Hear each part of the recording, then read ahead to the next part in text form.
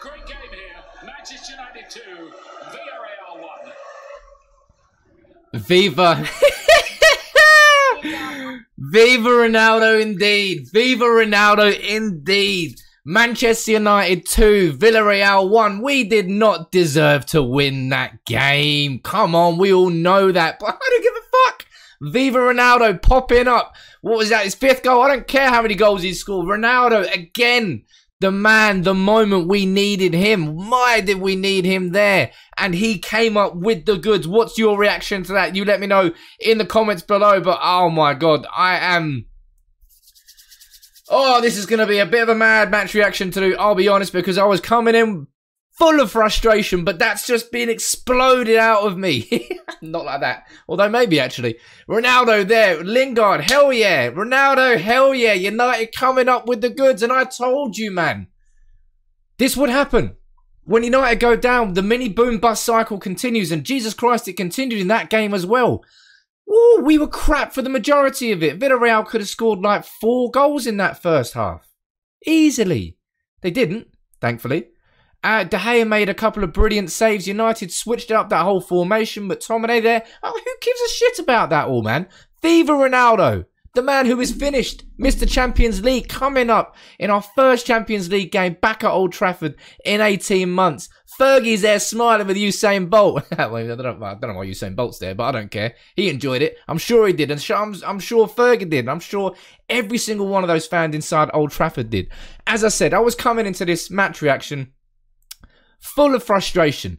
It was a game where we saw the same patterns emerge. Manchester United not controlling the midfield. No real link-up play from the team. What were we doing? The problems were there. The defensive shambles. Diogo Dalot, you have just shown me exactly why I love Aaron Wan-Bissaka so much. And I don't want to hear any more slander against Aaron Wan-Bissaka and his lack of ability to go forward. You want that instead? No, you don't. Diogo Dalot really didn't do himself any favours today. I would say culpable, at least in part, for the majority of Villarreal's main chances. But Man United there coming up when we needed to.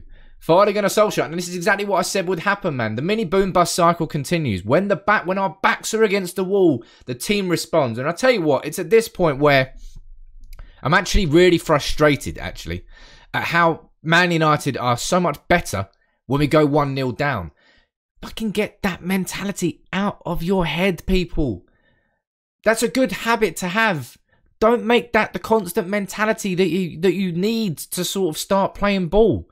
Because as soon as that happened, I'll tell you what, the subs again today, questionably late, but you can't really question them when the result comes your way. We switched with Matic coming on for Paul Pogba, so we went to a 2 and we went Cavani up front. How the hell did Cavani miss that header from Greenwood's cross? Unbelievable cross from Greenwood. I have no idea how that didn't go in. I was going to accuse Cavani of match fixing. That's how much I thought that was going in. But it doesn't matter, because Ronaldo came up with the goods. And look at the smile on my face. You better have the same goddamn smile on your face. And I know there's going to be a lot of people that are frustrated with the same problems that we saw inside that game that we have seen against Aston Villa, that we've seen against West Ham in the League Cup, that we saw against Young Boys away. And you're spot on. There are issues. For me, I've said this before and I'll say it again and I'll say it next week in a video. Coaching. Coaching is a massive issue at Manchester United. Even with the different defenders, even with different formation, even with a different style, same problems. Defensively, an absolute fucking shambles, if I'm being honest, in that first half. Dalot was just overloaded. He wasn't getting doubled. He was getting doubled up on. What we should have had was maybe we couldn't have McTominay dropping deeper because we were playing with one holding midfielder. Scott McTominay, judging by that performance, by the way, he's not a holding midfielder, nor will he ever be for Manchester United. Really didn't. If anything, he was in the wrong position at all times across the whole pitch, rather than being in the right spot at the right times. But I'll tell you who was there at the right spot at the right time. Viva Ronaldo came up with the winner. Woo!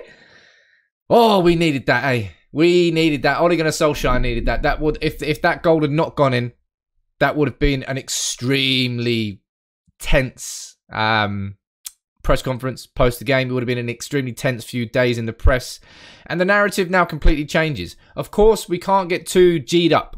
Can't ignore the game that we just watched.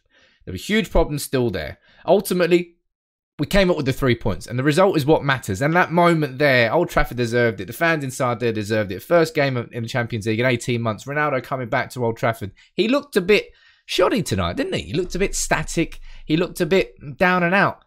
That's why you don't take Ronaldo off. And that's probably why so many people were pissed off that he got taken off against West Ham. But then Lingard came up with the goal. And then Lingard tonight coming up with the assist. Lingard, purple patch Jesse continues. That's what I want to see. Oh, man. Oh, what a relief that is. And that's all that goal is from United. Remember that. And I'm not here trying to piss on your chips.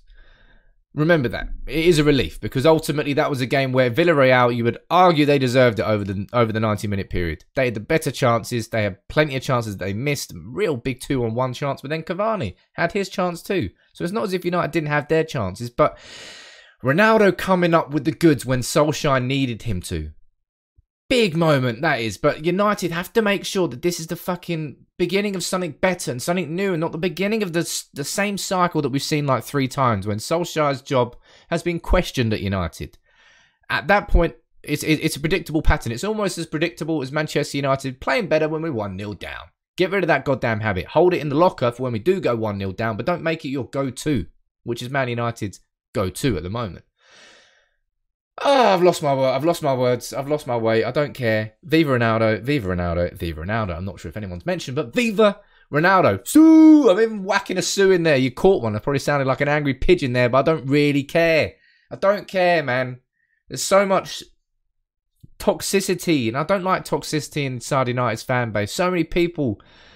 I don't know. It's just sometimes it's at the moment it's not the best of places to be and to report on, which is what I'm doing. And I fucking loved the fact that that goal went in. I loved the celebrations. I loved it. You saw how much it meant to everybody. But United, man, this squad's way too good to just be a mini boom bust cycle team. This squad deserves better, deserves trophies, deserves silverware, and we have to try and turn this into momentum that shifts us in the right direction. We can't then go and lose or draw against Everton. But, you know, it's going to be a tough game against Everton. We've got an international break coming up. And then we have to buckle up because the season truly begins. Leicester away. We've got Spurs away as well, I think. And Liverpool at home. And then we've got Atalanta, double header. And now we're top of the Champions League group with them because they won tonight. Oh, thank you, Ronaldo, for coming up with the goods when we needed you the most there. Absolutely. Viva Ronaldo. Champions League Ronaldo. Champions League Varane. Ooh, horror mistake from him today. Jeez, he didn't really look at the races, but you can't really blame him, I suppose, because it was a back 4 where there was 3 of them changed. So obviously United with defensive, you're going to be a bit shoddy tonight. Oh, Jesus. Woo. Woo. Yes, man. Yes. What you fucking love last minute winners. There is nothing better in football than a last minute winner like that. Mwah. Mwah, mwah. All sorts of kisses. Viva Ronaldo, United there. As I said, more of a relief than a triumphant glory that game was. We should have lost over the course of the game. They had better chances, but we came up with a goal right at the end with Ronaldo. Hell yeah. Solskjaer needed that. Let's buckle up. Let's go back into the dressing room. Let's actually change shit. The same issues there. A lot of lack of link-up play. McTominay didn't really work in that position, did it? Too much space, way too much space in terms of defensively, and that's why Solskjaer likes and trusts Fred and McTominay because it gives that extra screening even if it takes away from going forward. But United 2, Villareal 1. I'm going to start repeating myself now. That's what happens when Ronaldo crops up with the last-minute winner. Solskjaer needed it. We all needed it. Drop a like on the video and subscribe if you're new. But Viva Ronaldo!